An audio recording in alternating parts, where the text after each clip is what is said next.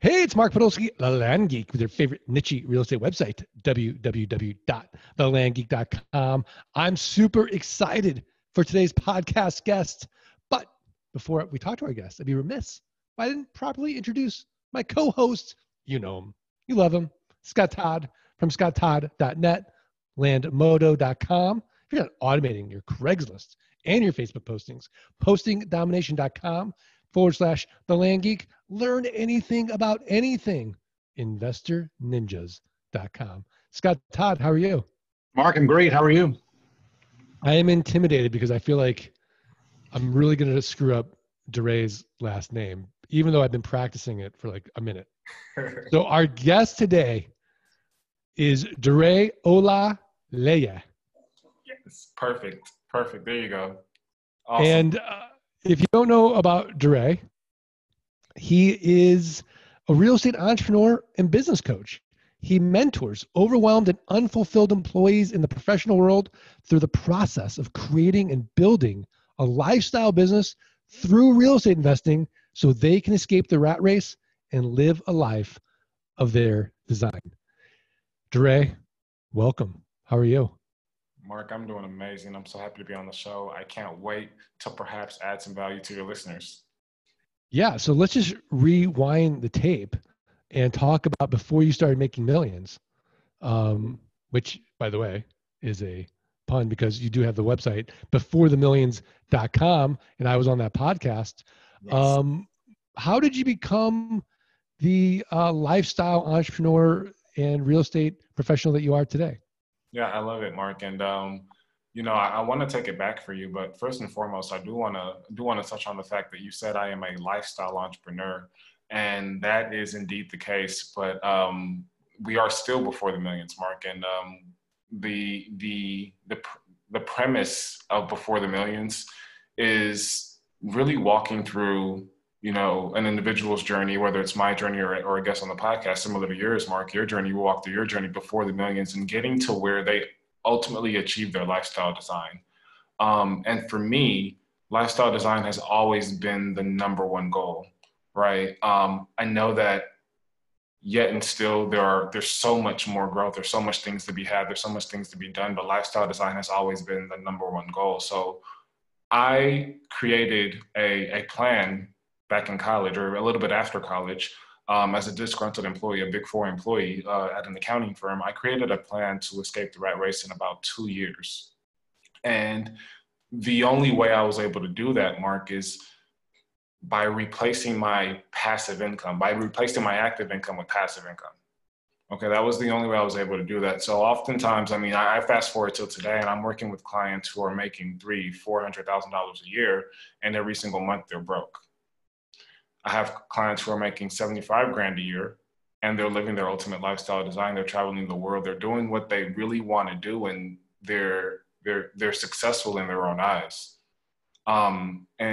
Napoleon Hill had a quote that success is the constant realization of success is the constant progression of a worthy ideal. So success in everybody's eyes is very different. But for me and my tribe, again, Before the Millions, we're really just predicated on that lifestyle design aspect. So again, that was always the goal for me. And I remember being a disgruntled employee working about 60, 70 hours a week at a Big Four accounting firm, and I hated it. I absolutely hated it. And this woman, I call her my guardian angel, she gave me this little purple book. And as you know, that book changed my life and everybody's life, really. But it got things in perspective for me. It made me buy my first investment property, having no prior real estate experience as far as being an investor. It made me buy my first investment property in the next 30 days. And for some reason back then, I didn't, like, now I see it, like with myself and with my clients, like I see, like, you need to be able to ready, fire, aim. Like, you need to be able to have the foresight to know that you're going to make mistakes. But back then, for some reason, I kind of knew that most people know that real estate is a wealth generating vehicle. Most people know that. Most people have heard the quote, 80% of millionaires have done so through real estate. And although all the quotes that are out there, most people can't conceptualize it for their own lives. So they don't really take the action. And I knew that if I were to take that action, Mark, whether or not I failed, that's why I did it so fast. I was like, dude, this is about to be the worst deal ever. I don't care, because I've already made a decision. And when you decide on something, You know, the root word of decide is IDE. And that literally means to kill off. So like pesticide or genocide. So when you make a decision, when you actually decide, there's no other option. So for me, So what did you kill off then when you decided? I decided that I was 100% going to be a real estate entrepreneur. I was 100% going to be an investor. I never wanted to have a day job ever again in my life. That's what I decided to kill off. So I didn't care Killed off about the rat race. yeah, yeah, yeah. And I didn't care about the fact that it may be the worst deal ever. I knew that I was going to take that experience. I was going to take everything that I learned. I was going to take my connections, my resources. I was going to take all of that and propel that to a second good deal. So I went into it thinking it was going to be terrible. Mark, guess what? It wasn't bad. It was actually a really good deal. And that was all because I decided to get started. And I think that's the biggest message right now. I mean, just kind of opening this up. And I know you probably have a few questions, but that's the biggest message right now, just kind of from what I shared. No, I love it. I love it. And let's just pick on Scott Todd because he has a similar corporate background. And so, Scott, you probably weren't as intentional with the word decide as Daray, but what are your thoughts on what Daray just said? You're on mute, by the way. Sorry. I think that the interesting thing is that one of the things that he said was that he decided that he was going to do a deal, right? Like he decided he was going to go do this deal. It wasn't necessarily the best deal. He's like, I'm just going to go do it. I'm going to learn from it. Okay. And that's a lot of times what we talk about. We talk about that quite often is too many times people, they don't take action because they want everything to be perfect, right? Like there's no perfect. I don't have the time. I don't, my family life isn't the best. This and that. The life is never perfect. Okay. Like you got to just take the action, go do it. And guess what? If you fail, well, then guess what? You learned a lesson. Okay. It could be an expensive lesson, but you learned the lesson and you're going to be okay. Oftentimes the deal will turn out a lot better than what you actually think that it would. And then for that, you'll get more success. Success breeds more success, right? And I think that's really the secret there. So Daray, that leads us to what was your first investment and what are you currently investing in now to build your wealth, to build your passive income? Yeah, my first investment was a single family home. It was a 3-bedroom, 2-bath, and it was $165,000. It was cash flowing about $250 a month when I closed on it. Immediately after that, I started, I bought a few more single families, and then I started heading into the small multifamily space. So I bought a 4-plex, and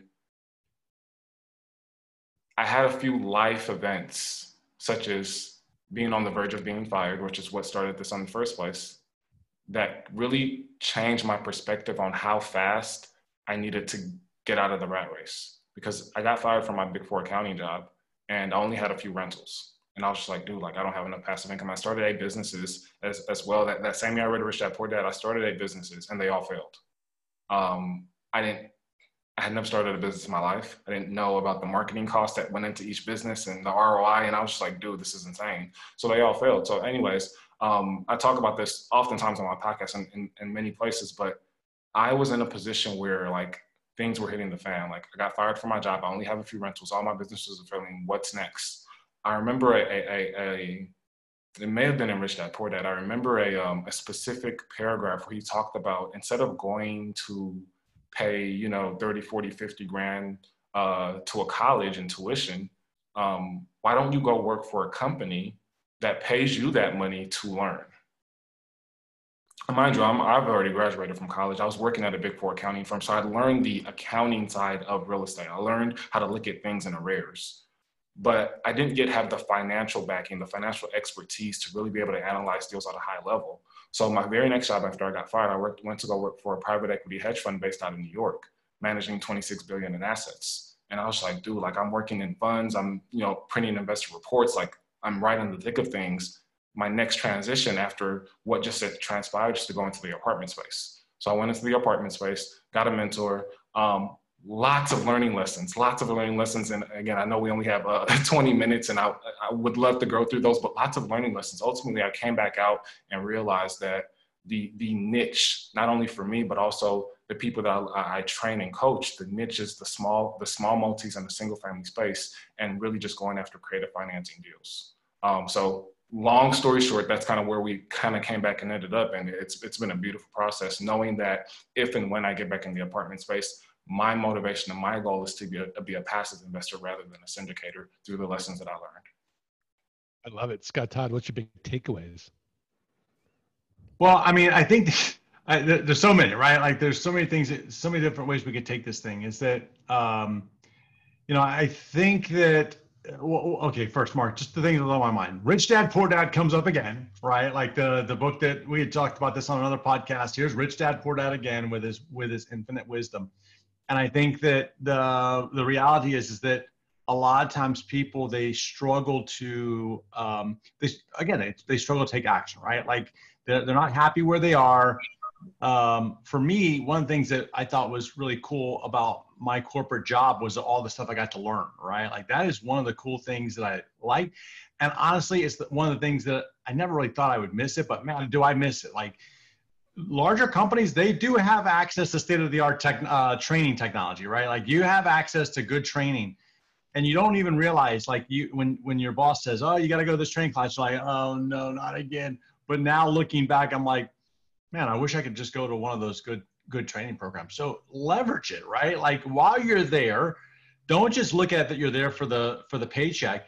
Figure out what you can learn about the place that you're at. Like figure out what you can learn about the industry. Figure out what you can learn that you can take with you. And man, that's going to make you just even more rock solid and bulletproof.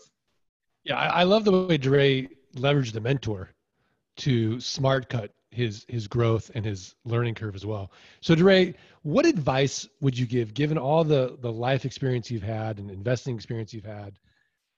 Let's just pick on that poor guy, the Procter & Gamble cubicle right now that wants to get out of the rat race. What would you say would be a really viable strategy to start thinking about your escape route?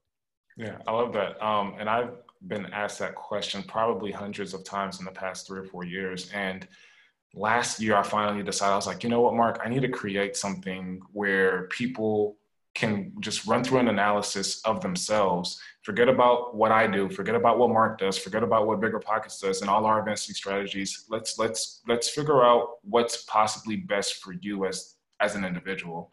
So I created an assessment, and it literally just asks 7 questions to the individual. And those questions are questions like, what do you want real estate to provide in your life and why? And then by when, right? Because I wanted to escape the rat race in 2 years. If I loved my job and I wanted to stay there for the next 30, 40 years, I may invest in a very different fashion or manner than somebody who wants to escape the rat race in 2 years. So ultimately, asking those types of questions will help you narrow down exactly where and how you should get started. Also, what's your experience? What's your education level? Again, I was working for a Big Four accounting firm. I worked for a private equity hedge fund. Do you have that same experience to jump into a similar space? And if not, how much time do you need, right? If you want to be a developer, what's the learning curve as opposed to what your goal is? So asking the inward questions, right? I think that we've saw through the test of time that all vehicles in real estate pretty much make money. There's a millionaire, or if not dozens of millionaires in every single niche and every single vehicle. So take money out of the equation really quick. These vehicles make money and they will work if you work it. Big emphasis on if you work it, they will work, right? Eventually. But if you take money out of the equation and you put the onus on yourself and what you want and what you have and what your resources are, how much time you're willing to dedicate. Again, if you don't have a whole lot of time to dedicate, but you have some money to dedicate, you hate your job, maybe invest passively in an apartment building. If you have a whole lot of time to dedicate and you're short on resources, maybe you go door knocking, maybe you try to do a few wholesales, right? It's all dependent on your situation and your goals. And if you could ask yourself some of those thought-provoking questions, I think that'll help you get a better footing on how to get started in real estate. Yeah, I love that answer. Scott Todd, what are your thoughts? Well, it is true. Some people have more time than money, and some people have more money than time. So like figure out which one it is that fits you, and then go out there and use it, right? Like if you have more time, well, then go find people that have more money. Get the money that you need to do the deals that you want. Just do a deal, for Pete's sake. Yeah, 100%. Yeah, when I go on podcasts, I'm super arrogant about it. I'm not as you know, open-minded about Dre. Like, oh, it just depends on you. I'm like, no, this is the best passive income. Right? This is I this love is to what you feel should like that do. as well at the same time, but I'm just like, people, you know, everybody's circumstance is different. I'd love to everybody to kind of do creative financing like I do. I think that it's an amazing way to get in with none of your own money, none of your own credit. You don't have to work with a bank. You don't have to work with an investor. But at the same time, you have people who have money to put to use and they want to, you know, get a return on that. And, you know, so there's different positions for everybody, but I totally agree. I am biased towards what I do 100%. So you did bring up creative financing. So let's just define that for the listeners. And then what is your go-to creative financing strategy as of today? Yep. So I focus on two strategies. One is called owner financing or seller financing, and there's a few strategies that stem from that, like subject to, and then so that's one strategy of actually taking down the property, and then the other strategy of not taking down the property but creating massive payouts for yourself is an assignment strategy. And I have two assignment strategies. One is a wholesale assignment strategy, and the other is a tenant buyer assignment strategy. Both allow you to take down the property without any of your own funds. And depending on the condition of the property and the owner situation, you may try to pay half price for the ARV, or you might be able to actually pay the going market rate. And that's a really neat thing that we're able to do with certain types of sellers and their motivations. So those are the two strategies. All right, fantastic. Scott Todd. Mark. Yeah. You have no thoughts on this because what is our, I mean, he's talking my language, right? Like owner financing. I mean, I know he's talking about like on the buy side, but man, if I could owner finance our land that we're buying, geez, that'd be a dream come true. And you can actually. You can't, yeah. I mean, yeah, so we do employ that strategy. We just don't sort of use the term creative financing. We just say, this is how you finance it. Yeah. I mean, that's to me, Mark, that's one of the cool things I think is about land, right? Like we talk to a lot of people that are doing multifamily and stuff like that. And multifamily is sexy. I'm with you. Like it's there, but like, man, Daray's definitely got more friends than us. Yeah, see, that's the thing. Like, but see, like the whole deal here is that, like, what we do is so dang simple, right? Like, and I think it's simple, but it takes work. It takes some work, right? And like what he's doing is a little bit more complex. But guess what? It takes work. The deals are bigger. The risks are bigger. You need, like, Mark, you and I both know, like, going to the bank and asking them for money to buy something is not any fun, right? Like it is like pulling teeth. And I think that when I hear these stories, like, you know, like raising capital and like, then I think about all this stuff, it's sexy, right? Like it's flashy and I'm in. And then there's one thing that I think about: go into the bank and tell them, I want to buy this thing. And they take everything that you've done. They like rip it apart like Nancy Pelosi, rip it through paper saying, no. And along the way, your credit's getting ripped up and everything too. It just makes me sick. I'm like, I think I'll run back to land. Like, I gotta tell you, like, that's where I really come back to land every time. Is all these other things look cool, but man, just keep it simple, baby. You know, Mark was on the show, on my show, probably a little over a year ago, and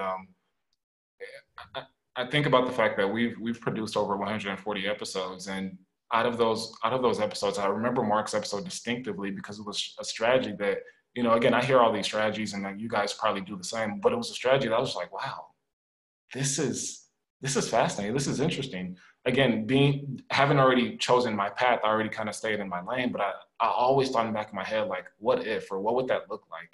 And recently, one of my clients, he started in a fantastic fashion finding leads on Facebook. He closed his first deal literally 7 days after starting, and he got 3 leads, and one of his leads was a land deal.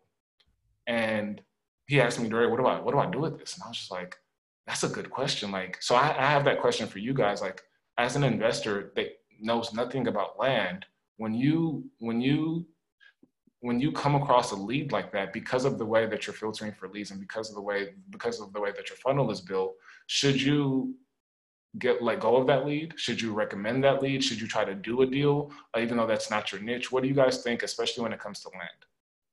Well, I know I'm sorry for taking over your podcast. That's an interesting question. I'll tell you what I would do, right? Like if I were him, I would email me the lead and say, here you go. No, I'm just kidding. Like, I think, look, see, that's the problem, right? Like, there's the problem is shiny object syndrome. Okay. Like, you get something, it's not in your lane, you know, there's money there. So what do? A lot of times people, they don't say no to it. Then they start exploring.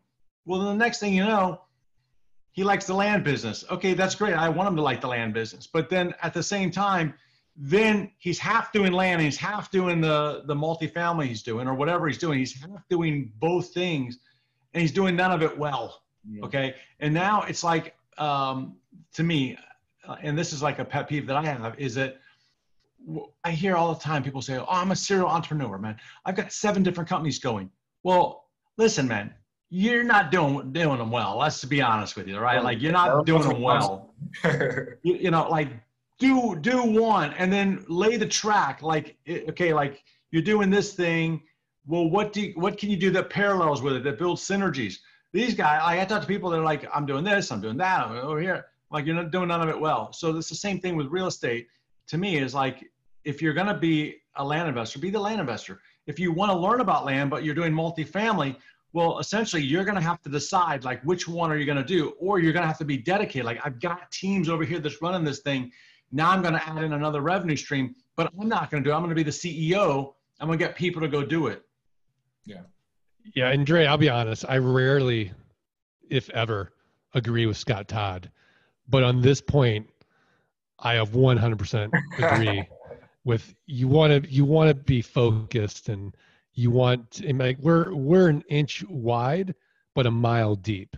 And I think when it comes to any investing strategy, just acknowledging this stuff, it might be simple.